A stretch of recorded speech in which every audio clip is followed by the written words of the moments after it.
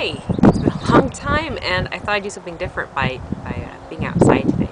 And I don't know if this will work or be worse or if you can even hear me, but the house was noisy and it was noisy and there was nowhere to go unless I went to the bathroom and did it, and that just wouldn't be cool.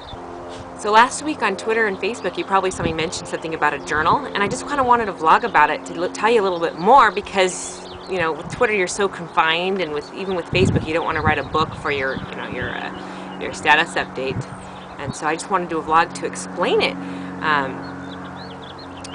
So I got this phone call last week, and on the caller ID it said Las Vegas, and I thought it was my critique partner, and we live near an airport.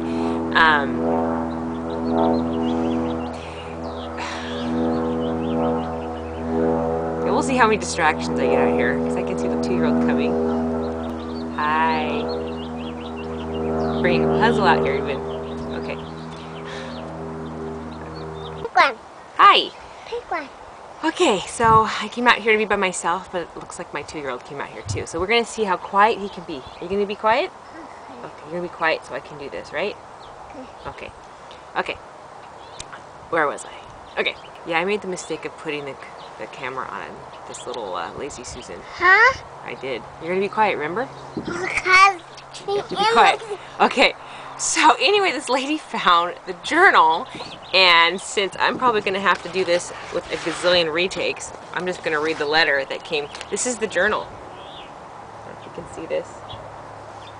It has my trip abroad. Huh? And the first date in it is, somebody even drew a picture of my great aunt. I don't know who did that. The first date in this journal says, Ethan, you said happy pitch. The first date in it was June 24th, 1927.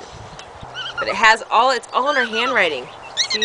And you can tell it's done in cartridge, or not cartridge. Yeah, it's cartridge pen. We had those in 4th grade. Where you use juice and little, like, it looks like the things on the end of a feather.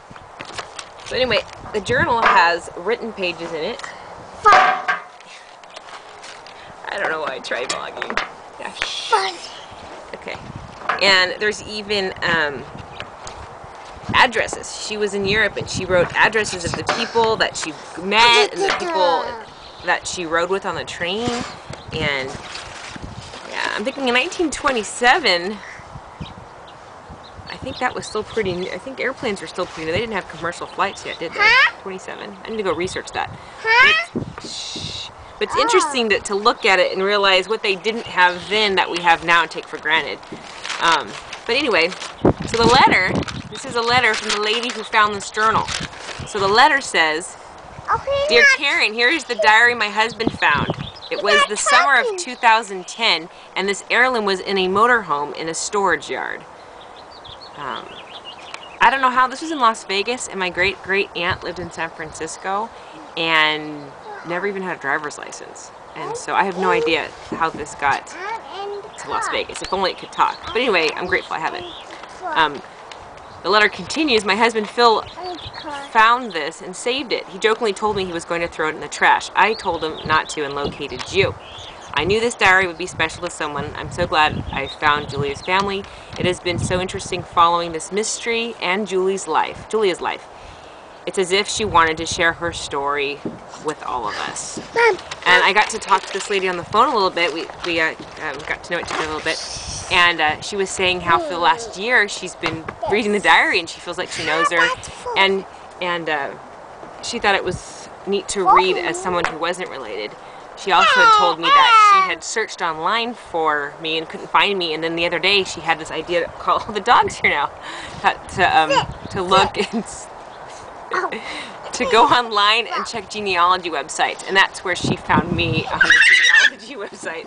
And anyway, so really special find.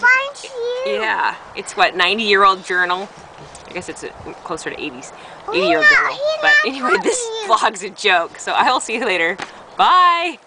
Bye.